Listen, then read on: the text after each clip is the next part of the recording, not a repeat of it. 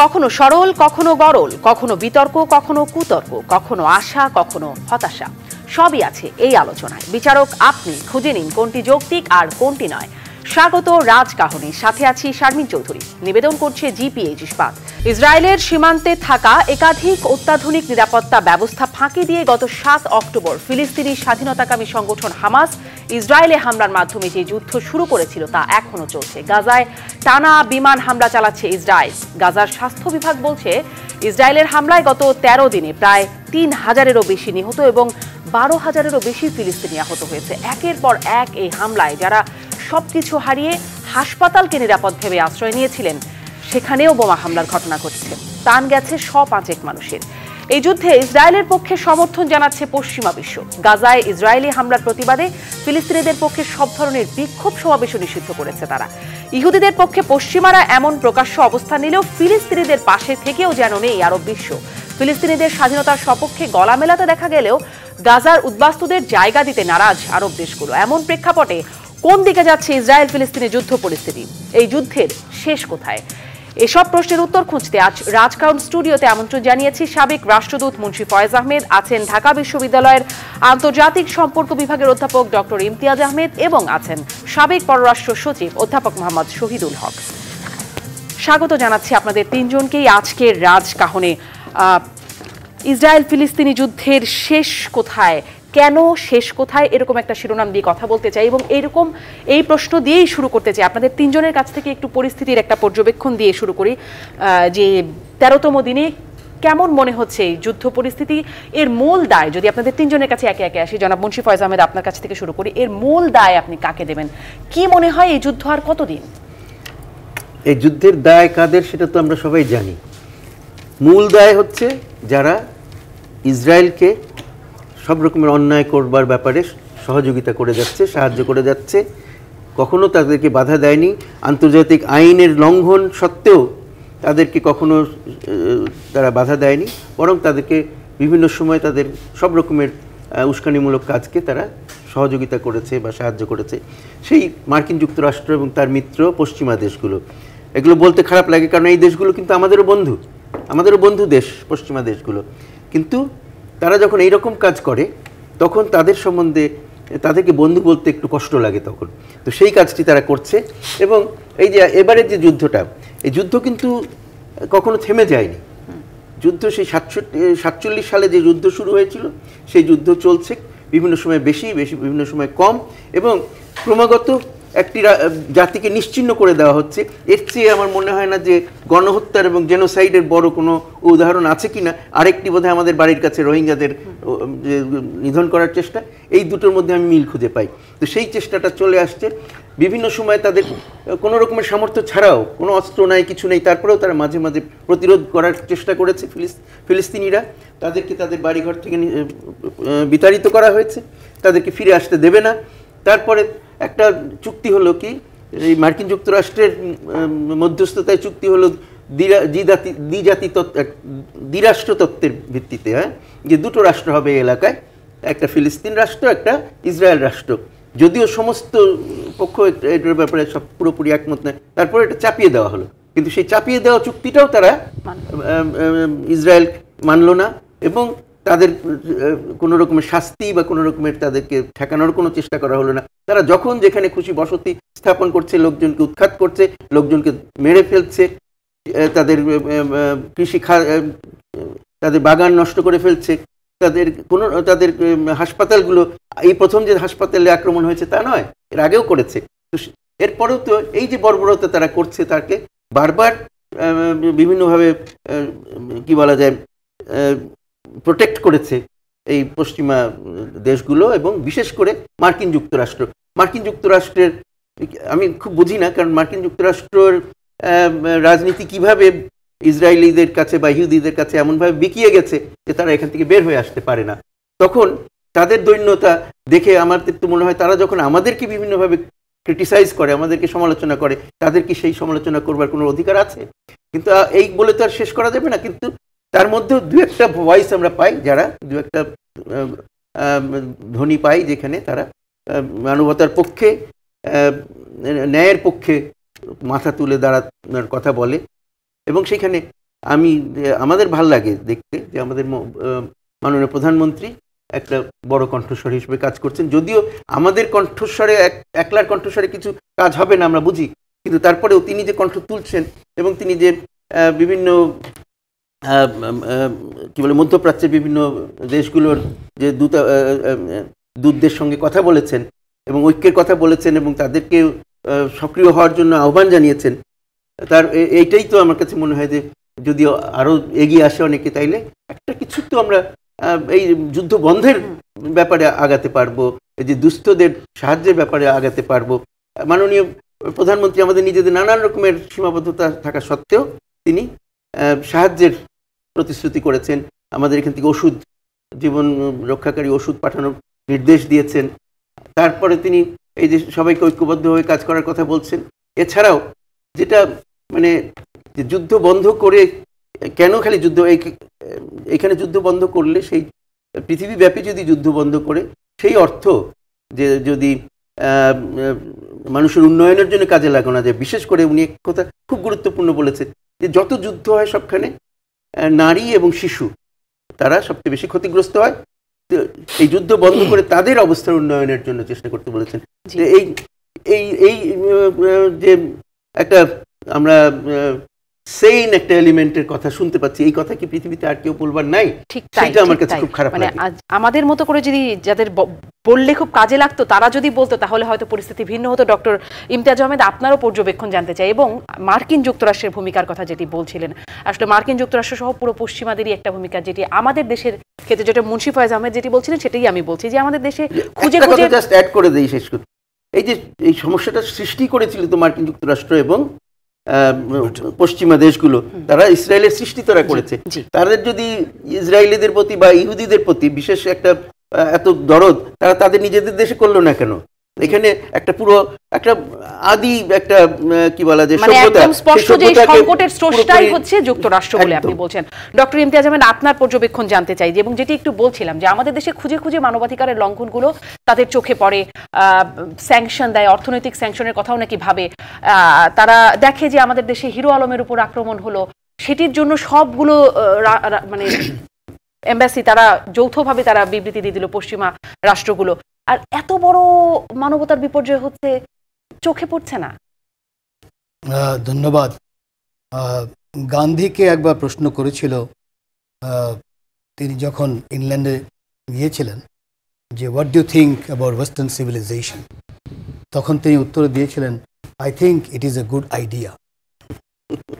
ওই আইডিয়ার মধ্যেই আছে এখনো, মানে দ্যাটস আনফর্চুনেট। তারপরে যদিও আরও ভয়ঙ্কর কি বলা হয়, ইউরোপের দ্বিতীয় মহাযুদ্ধ, প্রথম মহাযুদ্ধ, দ্বিতীয় মহাযুদ্ধ, 6 মিলিয়ন জুজ মারা, 22 মিলিয়ন রাশিয়ানস মারা, হিরোশিমা নাগাসাকি। যুদ্ধ ছাড়া তো সম্ভব না আমেরিকার মতন একটা রাষ্ট্রকে রিপ্রডিউস করা। এটা ওদেরই প্রেসিডেন্ট জেনারেল আইজেনহাওয়ার বলে গিয়েছিল তার ফেয়ারওয়েল ভাষণে, এবং বলে ওয়ার্ন করেছিল যে এটাকে তোমাকে সামাল দিতেই হবে। কিন্তু ও থেকে বার হওয়ার কোনো উপায় নেই তাদের, মানে আনলেস র্যাডিক্যাল, যেটা যদিও তার নামেও অনেক ধরনের কথাবার্তা হয়। ডোনাল্ড ট্রাম্পের কিছুটা ইচ্ছা ছিল, এবং ট্রাম্পের সময় কিন্তু কোনো যুদ্ধ জনিত হয়নি, মানে তার হয়তো অনেক নেগেটিভ কথাবার্তা আছে, কোনো সন্দেহ নেই। বাট এই ব্যাপারে কিন্তু ইন্টারেস্টিং, সেটা বলছি, তার অনেক নেগেটিভই আছে, কিন্তু আবার ইন্টারেস্টিং হলো তার সময় কিন্তু সে যুদ্ধ করতে হয়নি, এবং তার একটা ছিল ওই যে মেক আমেরিকা গ্রেট অ্যাগেইন, যে আবার যেন আমেরিকা ম্যানুফ্যাকচারিং ট্যাকচারিং চলে আসুক। কারণ যেই মিলিটারি ইন্ডাস্ট্রিয়াল কমপ্লেক্স যেটা জেনারেল আইজেনহাওয়ার তখনই দেখেছিলেন, সেটা তো বিশাল এখন, তাই না? একটা বিরাট, প্রতিদিনে হিসাবে দেখা যায় $10 মিলিয়ন ইসরায়েলিকে দেয় প্রতিদিন। তো আনথিঙ্কেবল, এটা $4 বিলিয়ন কাছাকাছি প্রতি বছর, তো মানে চিন্তা করা যায় না কেন। আচ্ছা, ইন্টারেস্টিং। এবং সেখানেও তাদেরই এক প্রেসিডেন্ট, ইনফ্যাক্ট জো বাইডেনই বলেছে, যখন জো বাইডেন প্রেসিডেন্ট ছিল না, ওইটাও ভাইরাল হয়েছে, সে বলছে যে this is the best investment. এখন সে বলছে এটা ইনভেস্টমেন্ট আমাদের ওখানে থাকার, আমেরিকা যেন ওখানে আধিপত্য বিস্তার করতে পারে, সেটা এই 4 বিলিয়নকে তোমরা একটা ভালো ইনভেস্টমেন্ট হিসেবেই দেখো, একেবারে মানে স্ট্রেটলি বলেছে। তো অন্য কথায় এর মানে কন্ট্রাডিকশন তো অনেক কিছুই আছে, কারণ এমনিতে তারা সবসময় সেকুলারিজমের কথা বলে, ধর্ম আর রাষ্ট্র আলাদা যেন থাকে ইত্যাদি বলে, কিন্তু ইসরায়েলের ব্যাপারে আবার জায়নিজমের একেবারে সবাই সাপোর্টার। সেখানে একেবারে বাইবেলে চলে যাবে বা ওল্ড টেস্টামেন্টে চলে যেয়ে বলে হ্যাঁ ওখানে লেখা আছে ওটাই সত্য। তো ওটাই যদি সত্য হয় তাহলে তো এখনও মেনে নিতে হবে যে আর্থ হলো মাঝখানে এবং ঘুরে বেড়াচ্ছে সূর্য, যেটা বাইবেলে লেখা আছে। ওটা তো আর মানছে না, সেখানে তো ঠিকই গ্যালিলিও কপারনিকাসকে স্বীকার করছে, কারণ উপায় নেই, সায়েন্সের ব্যাপার। কিন্তু এখানে আবার ধর্মকে মেনে, তো এই ধরনের একাধিক যেটা বলছে আইডিয়া যে এবার যেটা হয়েছে সেখানে কয়েকটা জিনিস আমার মনে হয় বলা দরকার। একটা হলো যে তারা হয়তো জানতো, কারণ সবসময় তো মাঝে মাঝে ফায়ার করছে, মিসাইল হচ্ছিল, কিন্তু এই পরিমাণে যে হবে সেটা সম্ভবই ছিল, মানে জানার তাদের একটা ছিল, ইন্টেলিজেন্স ফেইলিয়ার, কোনো সন্দেহ নেই। এবং এটা তাদের বড় একটা ইম্প্যাক্ট পড়বে, কারণ মনে হতে হবে যে ইসরায়েল একটা সেটলার কলোনিয়ালিজম বলাই হয়। বার থেকে, বিশেষ করে ইউরোপ থেকে এসেই লোক এখানে সেটেল করে, এবং যখন রিটায়ারমেন্টের বয়স হয় তখন ওখানে যে করে, কারণ ভিতরে তারা একটা শান্তি রাখতে পারে। বর্ডার এরিয়াকে মারামারি হচ্ছে ফাইন, কিন্তু সেটেলদের জন্য সে একটা শান্তি আছে। এটা ভেঙে গেল এবার, এবং অলরেডি কিন্তু অনেক মানে শুধু যে ব্রিটেন তার 900 নাগরিককে উইথড্র করেছে তা না, ভারতও তার নাগরিককে উইথড্র করেছে, সেটা 60,000 লোক ওখান থেকে পায়। এক্স্যাক্টলি। তো এই যে চলে যাচ্ছে, এখন কথা হচ্ছে নতুন যদি সেটেলমেন্ট না আসে তো ওর তো এমনি ভবিষ্যতে আর চলবে কেমন করে, কারণ এটা তো বার থেকে আসার একটা সেটেলমেন্টের রাষ্ট্র। তো সেটা হিসাবে একটা মৌলিক পরিবর্তনে যাচ্ছে, যদি না যেটা মনসুবে বলতে চেষ্টা করেছেন যে 95-তে যে অসলো অ্যাগ্রিমেন্ট করলো, কিন্তু ওটাও ইন্টারেস্টিং। সেপ্টেম্বর 95-তে অসলো অ্যাগ্রিমেন্ট করলো, যিনি করলেন ইসরায়েলি প্রাইম মিনিস্টার, তাকে নভেম্বরে মেরে ফেললো।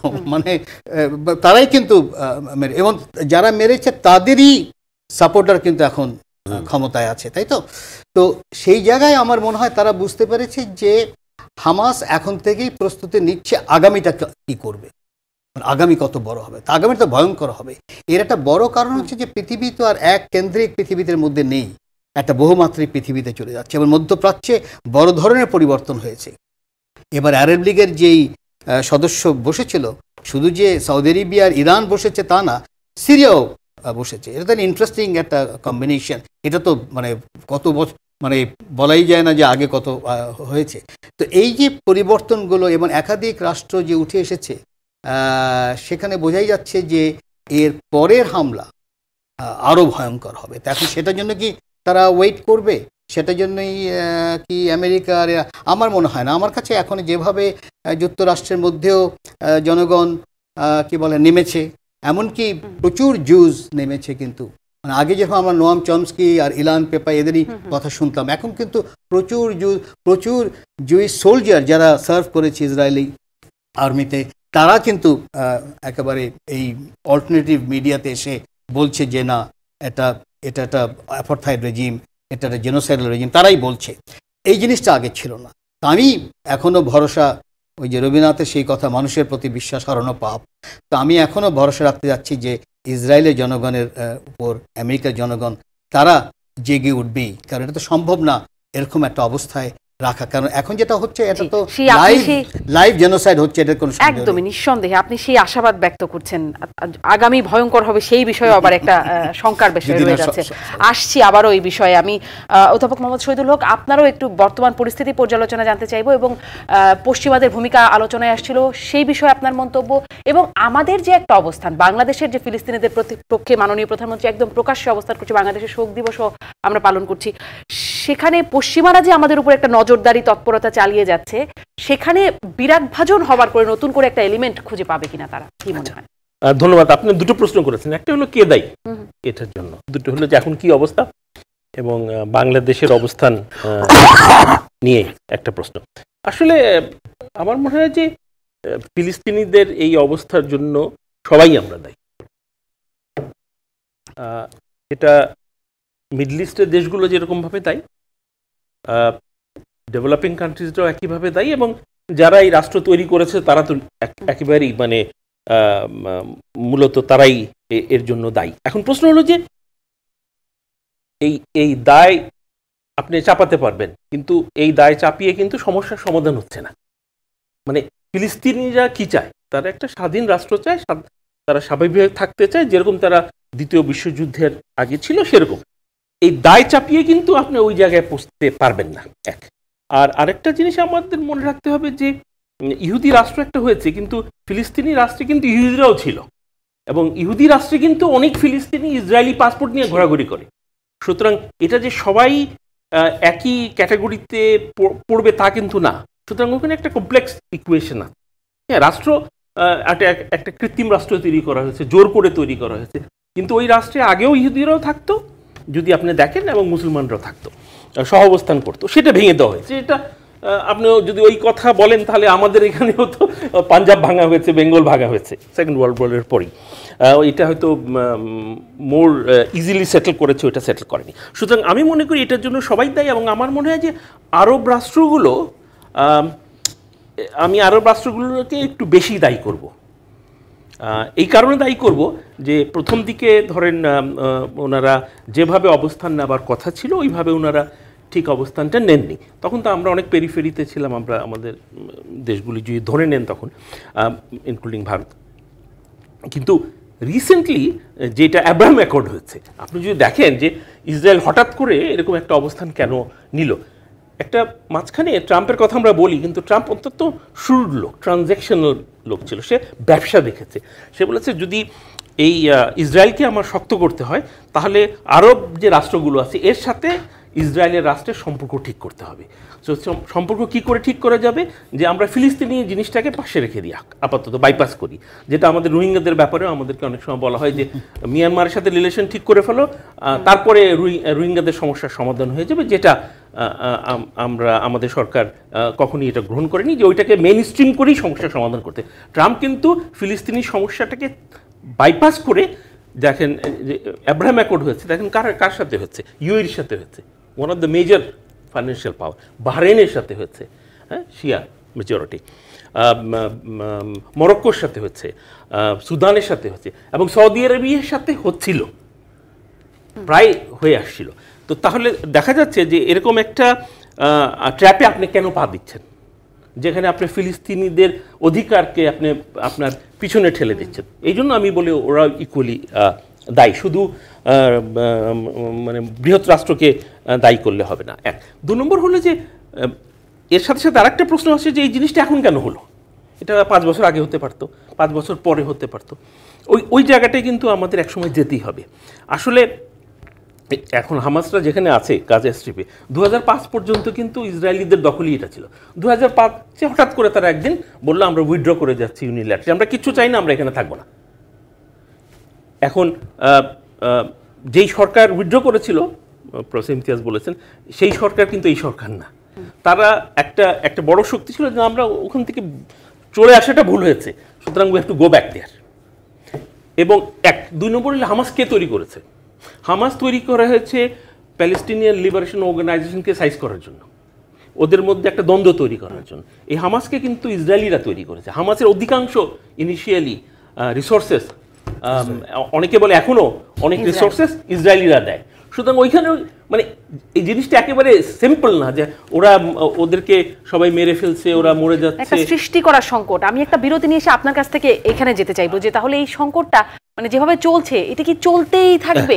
একটা বিরতির পরে রাজকাহনে ফিরে এলাম। জিপিএইচ ইস্পাত নিবেদিত রাজকাহনে অধ্যাপক মোহাম্মদ শহীদুল হক, আপনি বলছিলেন পরিস্থিতির একটা পর্যবেক্ষণ করছিলেন, যখন এই অবস্থা পশ্চিমারা একের পর এক, বাইডেনের পরে ঋষি সুনাকও গিয়ে সমর্থন দিয়ে আসলো ইসরায়েলকে, এমনকি নিরাপত্তা পরিষদের প্রস্তাবে গাজায় সহিংসতা বন্ধের, সংঘাত বন্ধের প্রস্তাব, সেখানেও গিয়ে ভিটো দিল যুক্তরাষ্ট্র। এই যদি অবস্থা হয় তাহলে এই সংঘাতটা আসলে কতদিন চলবে এরকম সমর্থনের মুখে? এই যে সাম্প্রতিক যে হামাস ভার্সেস ইসরায়েল, মানে এই কনফ্লিক্টে কিন্তু বিভিন্ন রকমের ফাসাদ আছে। এটা জিউসদের সাথে আরবদের, এইটা ইসরায়েলের সাথে জর্ডানের, এটা বিভিন্ন সময় বিভিন্ন রূপ নিয়েছে। এখন লেটেস্ট যেটা নিয়েছে, যেটা ইসরায়েলের সাথে হামাসের যুদ্ধ। হামাস মানে কিন্তু পুরো ফিলিস্তিন না, এটাও আমাদের খেয়াল রাখতে হবে। তো এখন এটা কতদিন চলবে? ইসরায়েলিরা যেটা ঘোষণা দিয়েছে যে তারা হামাসকে শেষ করে দিয়ে যাবে। এটা তো এইভাবে তো ঠিক টেররিজমকে ম্যানেজ করা যায় না। But that's what they want. এখন সেটা পারবে কিনা যায় না, প্রশ্ন সেইটা না, কিন্তু এইটা এই জন্য আনসার্টেন হবে, লিঙ্গারিং করবে যদি হামাস আসলেই হেরে যায়। হামাস যদি হেরে যাবে কখন? যখন হিজবুল্লাহ জয়েন করবে না। এখন পর্যন্ত কিন্তু হিজবুল্লাহরা যায়নি ফিল্ডে। হিজবুল্লাহ যখন জয়েন করবে না, সিরিয়া যখন জয়েন করবে না, ইরান যখন জয়েন করবে না, এই কয়েকটা পরাশক্তিকে যদি ডিসোসিয়েট করে রাখা যায়, যেটা যে জন্য এত আমেরিকানরা দৌড়াদৌড়ি করছে, তখন হামাস যদি শেষ হয়ে যায়, প্রশ্ন হলো হামাসের পরে গাজা স্ট্রিপ কার হাতে যাবে? That's a big question. কে তখন এটা রান করবে? কারণ ফাতাহ যারা পিএলওর পলিটিক্যাল পার্টি, তারা কিন্তু ওখানে হেরে গেছে ইলেকশনে। এটাও মনে রাখতে হবে যে হামাস কিন্তু ইলেকশনে জিতে এসছে 2006। সুতরাং যদি এ না থাকে তাহলে আজকে আমার মনে হয় 12 বছর ইলেকশন হয় না প্যালেস্টিনিয়ানে অ্যাডমিনিস্ট্রেশনে, অথচ 12 বছর ইলেকশন হয় না। তখন একটা ইলেকশন কিন্তু প্রশ্ন উঠবে যে ঠিক আছে একটা, সেই জন্য বলছে যে একটা সময় হয়তো ইউএনের একটা রোল আনতে হবে যে পুরো ওয়েস্ট ব্যাংক অ্যান্ড গাজাতে ইলেকশন হবে। ইলেকশন হলে let's see which leadership comes to power. Hamas আসবে নাকি পিএলও আসবে? ইলেকশন বন্ধ করো ওয়েস্ট ব্যাংকে, তো ওই কারণে এখন যেহেতু হামাস জিতবে, তো এখন ওই এই সবের উপরে নির্ভর করবে। বাট হামাস আমার মনে হয় যে কিছুটা জেনে এই সুইসাইডাল এই স্টেপটা নিয়েছে, যে যেহেতু স্ট্যাটাস কো হয়ে যাচ্ছিল এবং যেহেতু সৌদি আরবের সাথে ইসরায়েলের একটা বড় ধরনের সম্পর্ক গড়ে উঠছিল, তারা দেখছিল তারা এমনি গ্র্যাজুয়ালি মার্জিনালাইজড হয়ে যাবে।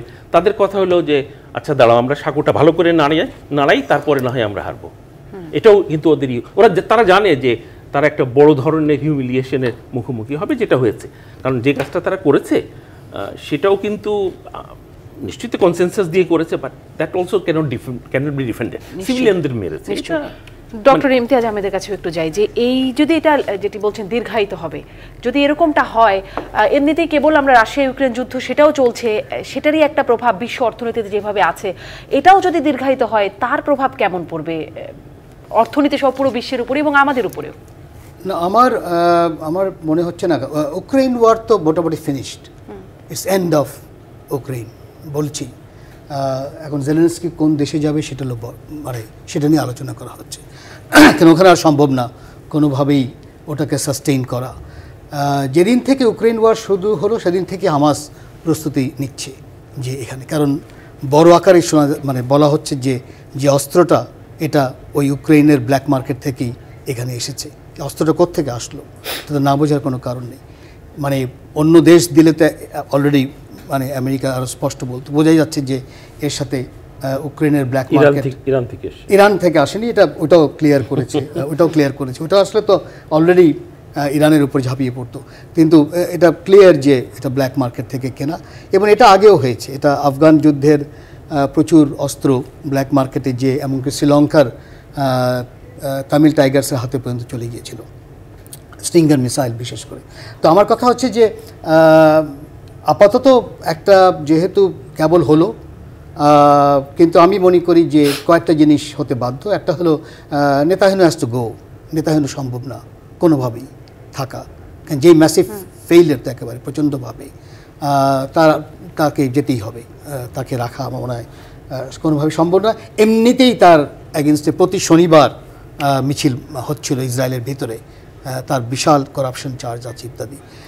এবং আমি যেটা মনে করি যে সে কিছু কিছু জানতো, একেবারে যে জানতো না তা না, কারণ বারবার বলা হচ্ছে যে ইজিপ্ট কিন্তু ঠিকই ইনফরমেশন দিয়েছিল যে একটা হামলা হয়, কিন্তু মানে আক্রমণের কোয়ালিটির তো তফাৎ, ওটা হয়তো বুঝতে পারেনি, সেটা সত্য হতে পারে, কিন্তু ভাবছে যে ওরকম হামলা তো হচ্ছেই, আমি ওটাকে ব্যবহার করব যেটাই হোক। তো সেই হিসাবে নেতানিয়াহুর থাকাটা খুবই মুশকিল হবে। এবং আমি এখনও মনে করি যে মিডল ইস্টে যেই পরিবর্তনটা হয়েছে, বিশেষ করে সৌদি আরবের সাথে ইরানের যে সম্পর্কটা, এবং তাও আবার চীনের মধ্যস্থতায়, তার একটা ইম্প্যাক্ট পড়বে এই আগামী, সেটা এর আগে ছিল না। কারণ আমি যেটা বলছি 20 বছর আগের যেটা সেই মানে ভালো করেই বিশ্লেষণ করেছে, সেটা কিন্তু এখন নেই। সেই মিডল ইস্ট কিন্তু যথেষ্ট পরিবর্তন হয়েছে। হিজবুল্লাহর উপর যে হামলা হয়নি তা অলরেডি কিন্তু লেবাননে হামলা হয়েছে, সেই। তো আমার কথা হচ্ছে যে এটা যদি বাড়াতে চায় তাহলে 10 বছর আগে বাড়ানোর আর এখনকার বাড়ানোর মধ্যে মৌলিক তফাৎ আছে। একটা হলো যে আমি মনে করি যে যেই ব্ল্যাক মার্কেটে যেই মিসাইল ইত্যাদি আছে যেই পরিমাণে, সেটা যে কোনো জায়গা থেকে আরও বড় আকারে আসতে পারে। কারণ যেভাবে এবার হামাস দেখিয়েছে, তার মানে হচ্ছে ওই যে সিকিউরিটি ডোমের কথা বললো, আয়রন ডোমের কথা বললো, সেটা ভেদ করা সম্ভব, তারা বুঝতে পেরেছে। এবং টেক স্যাভিও হয়ে গেছে, এটাও অনেকে বলে যে তারাও জ্যাম করতে পারছে ইসরায়েলের ইন্টেলিজেন্স। কারণ ইন্টেলিজেন্স এমন একটা জিনিস, একবার যখন আসে তখন প্রতিপক্ষ কিন্তু ওটা শিখে ফেলে, খুব একটা সময়, একটু তো সময় লাগে কিন্তু শিখে ফেলে। তো সেই হিসাবে আমি আশাবাদী যে এই ঝড়টা যখন আপাতত যখন যেটা আছে, তখন তারা ওই 2 স্টেট রাষ্ট্রের দিকে যাবে, কারণ ওটা ছাড়া তো আর সম্ভব না। এখন ওই যে হামাসকে পুরো নির্মূল না, আমি মনে করি আরও হামাস তো আরও তৈরি হলো। যে পরিমাণে শিশু মারা গেল, আমি প্যালেস্তাইনে আমি 8 বছর বা 9 বছর লেবাননে পড়িয়েছি।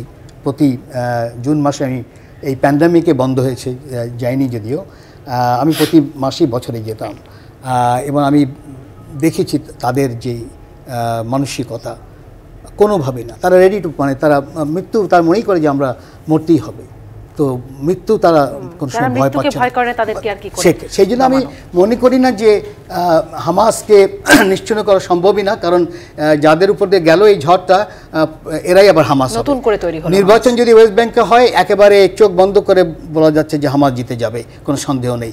তো সেই হিসাবে সলিউশন যেটা এখন অনেকেই বলা শুরু করেছে, সে হলো যেটা আমেরিকাও রাজি হয়েছিল, ইসরায়েলও রাজি হয়েছিল, ফ্যালেস্তিনিরাও রাজি হয়েছিল, হ্যাঁ সবাই রাজি হয়নি, নেতানিয়াহুও রাজি হয়নি, আবার এদিকে হামাসও রাজি হয়নি, ঠিক আছে, 2 এক্সট্রিমিস্ট রাজি হয়নি, কিন্তু রাজি হয়েছিল এরকম তো অনেক আছে। সেই অস্ট্রো এগ্রিমেন্টে যেতেই হবে। আমি আবারও তারপরেও একটু সমাধানের জায়গায় আপনাদের সবারই কথা একটু শুনবো, কিন্তু প্রভাব নিয়ে কথা বলছিলাম, প্রশ্ন করছিলাম জনাব মুন্সি ফয়েজ আহমেদ, আপনার কি মনে হয় বিশ্বের উপরের প্রভাব কেমন?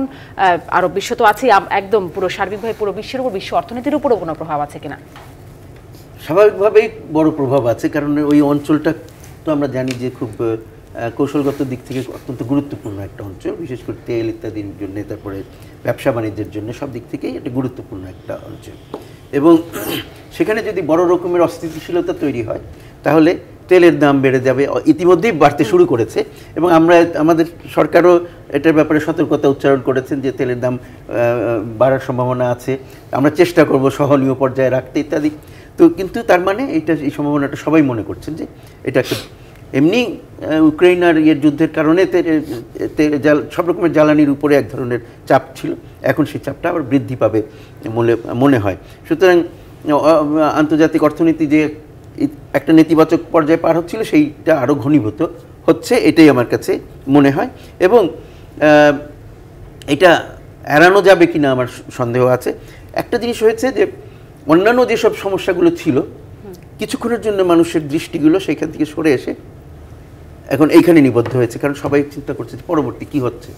তো সেটা এখানে যে একটা প্রফেসর ইমতিয়াজ যেটা বলছেন, আমি তার সাথে মোটামুটি একমত যে হামাস ওইভাবে হঠাৎ করে একেবারে নিশ্চিহ্ন হয়ে যাবে না, বরং যেটা হবে, যেটা আগেও ছিল, যে তারা সবার সাথে মিশে যাবে। কিছুদিন হয়তো তারা চুপ করেও থাকতে পারে, কিন্তু তারা হারিয়ে যাবে না, কারণ এটা তো একটা ইসরায়েলের যে মিশন নিশ্চিহ্ন করে দেওয়া, সেই নিশ্চিহ্ন সম্ভব না। মুন্সি ফয়েজ আহমেদ, আমি দুঃখিত, একটা বিরতি নিয়ে আপনার কাছেই আসি, এবং তারপর সমাধানটা কিভাবে হবে, কারা এর উদ্যোগটা নেবে, সেই বিষয়টা নিয়েও আরেকটু শুনবো। আমি একটা বিরতির পরে ফিরছি রাজকাহনে। ফিরে এলাম রাজকাহনে। জনাব মুন্সি ফয়েজ আহমেদ, সমাধানের জায়গায় জিজ্ঞেস করছিলাম, আরব বিশ্ব, ওআইসি, আইসিসি, আন্তর্জাতিক আইন সবই যেন একরকম ব্যর্থতার মধ্যেই আছে। সমাধানটা আসবে কোত্থেকে, কিভাবে আসবে? আমরা যেভাবেই দেখি, পৃথিবীটা কয়েকটি শক্তির কাছে জিম্মি হয়ে আছে, এটা তো অস্বীকার করার উপায় নাই। তাদেরকে বাদ দিয়ে আমরা আগাতে পারি না। মার্কিন যুক্তরাষ্ট্র একটা, তারপর ওইদিকে অনেক ছোট হয়ে যাওয়ার পরেও রাশিয়া, তাদেরও অনেক শক্তি আছে, তারপরে ইউরোপের অনেক শক্তি আছে, চীনের অনেক শক্তি আছে। এরা যদি সবাই মেলে, তাহলে সমাধান করা সহজ হয়। আর এরা যদি নিজেদের মধ্যে মারামারি করতে থাকে, তাহলে আমাদের হয় এই পক্ষ নিতে হয়, নাহলে ওই পক্ষ নিতে হয়, আর তারপরে কোনো সমাধান, বা আমরা যদি কোনো পক্ষও না নেই, যেটা আমরা করার চেষ্টা করছি, কিন্তু সমাধানে পৌঁছানো যায় না। তো তখন হয় কি, বিভিন্ন রকমের অন্তর্বর্তী সমাধান কতগুলো হয়, যেটা সত্যিকার অর্থে সমাধান না, পরবর্তী যুদ্ধের জন্য অপেক্ষা করার একটা সময় খুঁজে নেওয়া। তো সেই রকম আমি মনে করি যে এখন যদি এই সমস্যার সমাধান, যেটা বিভিন্ন সময় কতগুলো সিনারিও তৈরি হয়েছিল, কতগুলো চুক্তি হয়েছিল, সেগুলো যদি এগিয়ে গেলে, আমরা এগুলো আগে আলাপ করলাম যে দ্বিরাষ্ট্র বিষয়ে যে একটা এগ্রিমেন্ট ছিল, সেগুলো যদি করা যায়, সত্যিকার অর্থে করা যায়, তাহলে হয়তো সমাধান আসতে পারে। কিন্তু সেখানেও কতগুলো অনেকগুলো লুপহোলস আছে। খালি দুটো রাষ্ট্র হলেই তো হবে না। যাদের জন্য রাষ্ট্র তৈরি করা হচ্ছে তাদের সুযোগ সুবিধা, তাদের যেসব এত ক্ষতি করা হয়েছে সেগুলো পূরণ করার তো একটা ব্যবস্থা করতে হবে, তাদেরকে তাদের দেশে ফিরে আসতেই দিতে হবে। সেগুলো নিয়ে এখনো পর্যন্ত কোনো সত্যিকার অর্থে সলিউশন নাই, ওই চুক্তির মধ্যেও ওইগুলো নেই। সুতরাং সত্যি সত্যি সিরিয়াসলি যদি এগুলো নিয়ে চিন্তা ভাবনা করে আগানো যায়, সেরকম চেষ্টা নেওয়া হয় সদিচ্ছার সাথে, তাহলে সমাধান। ধন্যবাদ। আর না হলে এই সমাধান হবে না। ডক্টর ইমতিয়াজ আহমেদ। না, আমি আশাবাদী, কারণ হচ্ছে যে পৃথিবী অনেক পরিবর্তন হয়েছে গত 20-25 বছরে, এটা তো না বোঝার কোনো কারণ নেই। একাধিক দেশের উত্থান হয়েছে, সেটার প্রভাব পড়বেই। একসময় কলোনিয়ালিজম ছিল পৃথিবীতে, সেখান থেকে আমরা তো একটা ডিকলোনাইজ ওয়ার্ল্ডে শুরু করেছি, এবং কলোনিয়ালিজম শেষ হয়েছে 60 দশকে। একসময় কেউ ভাবেনি যে কলোনিয়ালিজম শেষ হবে, অনেকে ধরে নিয়েছিল যে ব্রিটিশরা বুঝে আজীবন থেকেই যাবে, তো সেটা তো বন্ধ হলো, তাই না? তো আমি আশাবাদী, সময় হয়তো কিছুটা লাগতে পারে, কিন্তু যেহেতু অলরেডি ফর্মুলা আছে। একটা সমস্যা যদি আছে অসলো এগ্রিমেন্টস, সমস্যাটা হলো যে যেই রিফিউজিজরা অন্য দেশে চলে গেছে, যারা ইসরায়েল থেকে বিতাড়িত হয়েছে, তারা কোথায় যাবে সেটাটা। কারণ তারা যদি ইসরায়েলে ফেরত যায়, তাহলে তো ওখানে জুজরা এমনিতেই মাইনরিটি হয়ে যাবে, সেটা জুজরা হতে চাচ্ছে না, তারা একটা মেজরিটি। আর জেরুজালেম, হ্যাঁ, মানে ও এই কতগুলো বিষয় নিয়ে এখন আছে। তবে আমি মনে করি যে আপাতত দুই রাষ্ট্র কাঠামোর মধ্যে যদি যায়, সম্পর্ক অনেক সময় আছে না। আমাদের সাথে ব্রিটেনের তো সাংঘাতিক বাজে সম্পর্ক ছিল, আমি যদি মানে চলে যাই 40-এর দশকে, সাংঘাতিক বাজে সম্পর্ক। জালিয়ানওয়ালা বাগের যদি আমি, সেটা তো জেনোসাইড, এখন তখন জেনোসাইড ছিল বলে না, ওটা তো একেবারে পিওর জেনোসাইড, একাধিক মানুষ মেরেছে। তো সেই জায়গা থেকে আমাদের সাথে যখন চলে গেছে, তারপর তো ব্রিটেনের সাথে ভালোই সম্পর্ক। এখন অনেকে তো লন্ডনে যাওয়ার জন্য পাগল হয়ে যায়, তাই না? তা আমার মনে হয় এক সময় আমরা দেখব যে প্যালেস্তাইন জুজরাও হয়তো একসাথে হবে। এখন কথা হচ্ছে যে কখন হবে, যেহেতু একটা ফর্মুলা আছে, ওটাই একটা সমাধান। যদি ওই সমাধানে না যায়, তাহলে তো আমি মনে করি যে একটা আরও ভয়াবহ পৃথিবীর মধ্যে আমরা শঙ্কার বিষয়টা রয়ে যাচ্ছে। অধ্যাপক মোহাম্মদ শহীদুল হক। আমি মনে করি যে এই হামাস এবং ইসরায়েলের যে বর্তমান ফেজের কনফ্লিক্ট, এটা ন্যাচারালি যে কোনো এই ধরনের সংঘাত খারাপ, এতে মানুষ মারা যায়, কিন্তু এতে কিন্তু কিছু পজিটিভ ফল আউট আমি দেখি যে এই ফিলিস্তিনি ইস্যুটা পুরো ব্যাকবার্নারে চলে গেছিল সবার জন্যই, আমরাই ভুলে গেছিলাম যে এইটা একটা সমস্যা আছে, এবং ইসরায়েলিরা ভাবছিল একটা স্ট্যাটাস কো এসছে, এইভাবেই চলবে, এবং তারা বলছিল না দুটো রাষ্ট্র করার দরকার নেই, অসলোতে আমরা তো ভুল করেছিলাম, এখন একটা রাষ্ট্র হবে, ওই একটা রাষ্ট্রতেই সবাই থাকবে। ওইটা যে ভায়াবল না, এটা প্রমাণ হলো যে ফিলিস্তিনিরা ইসরায়েলিদের সাথে এক রাষ্ট্রে থাকতে পারবে না। সুতরাং সেকেন্ড যেটা পজিটিভ ফল আউট হলো যে এখন সবাই বলা শুরু করেছে না, আসলে নেতানিয়াহু যে একটা দেশ করতে চেয়েছিল ওটা ভুল ছিল, ওইটার কারণেই এই জিনিসগুলো হচ্ছে, দুটো দেশই রাখতে হবে। এইটা একটা লাভ হয়েছে ফিলিস্তিনিদের। তৃতীয় যেটা লাভ হয়েছে সেটা হলো আরবরা ইসরায়েলের সাথে খুব বেশি দহরম মহরম করা শুরু করে দিয়েছিল, সেই জায়গায় একটা আমি মনে করি একটা ছেদ পড়বে, বিশেষ করে সৌদি আরবিয়ার। তাকে চিন্তা করতে হবে যে এই অবস্থায় কি আমি আসলেই ইসরায়েলের সরকারের সাথে বা ইসরায়েলিদের সাথে সম্পর্ক করব কি করব না। ওই জায়গায় বোধহয় তার একটা বড় ধাক্কা খেলো। তো তিনটা লাভ আমি মনে করি হচ্ছে। ইন টার্মস অফ সেটেলমেন্ট শেষ করে দিই, একটা হলো যে হিজবুল্লাহ যদি এখানে জয়েন করে তাহলে আউটকাম ডিফারেন্ট হবে, আর হিজবুল্লাহ যদি জয়েন না করে তাহলে আউটকাম ডিফারেন্ট হবে, এবং তার উপরই নির্ভর করবে যে আপনি কি করবেন। বাট অসলোতে যে অ্যাকর্ডটা হয়েছিল ওইটাকে রিভাইভ করা যায় কি না through UN system, that's one of the ways. এর মধ্যে আসলে যতদিন এই যদি কিন্তু তবে এগুলোর মধ্যে দিয়ে মানুষ মরতে থাকবে, এই হচ্ছে দুর্ভাগ্যের বিষয়। অনেক ধন্যবাদ জনাব অধ্যাপক মোহাম্মদ শহীদুল হক, ধন্যবাদ ডক্টর ইমতিয়াজ আহমেদ, মুন্সি ফয়েজ আহমেদ, আপনাদের তিনজনকে ধন্যবাদ। দর্শক এতক্ষণ সাথে থাকবার জন্য আজকের মতো বিদায়।